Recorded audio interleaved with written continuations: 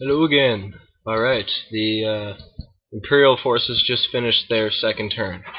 So let's take a look at the major happenings. If you look down here, you'll notice the Thunderhawk gunship arrived with its 2 rhinos.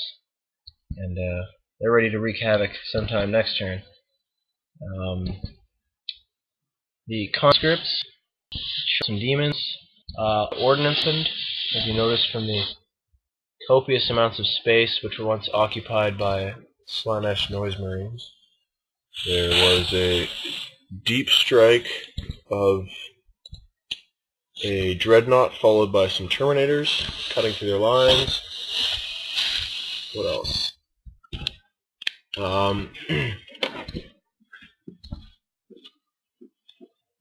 This Land Raider opened up and dropped out my assault terminators with Chaplain and slaughtered the squad closest to it. Bloodthirster took another wound from shooting.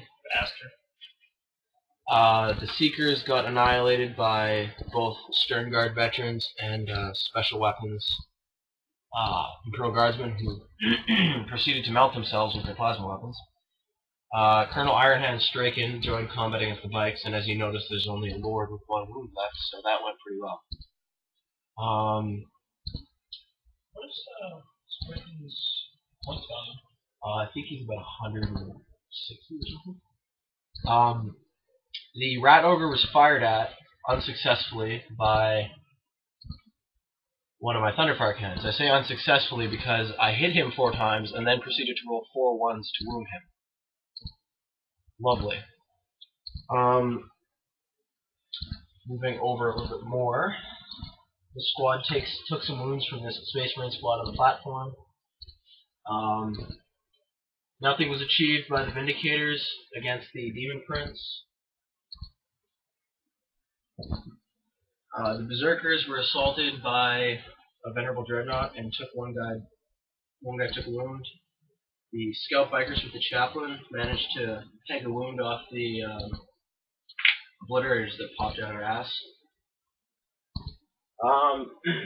The Chaos Space Marine Terminator squad was wiped out finally by the Space Marine Scouts.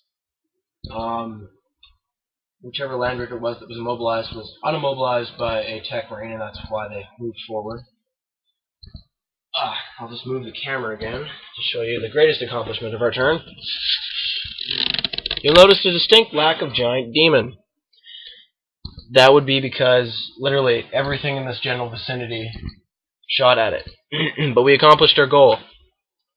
Rolled a lot of 1s during the shooting assault, but overall not a bad turn. So that concludes our second turn for the Imperial side. It's like 1:23 in the morning, but time well spent.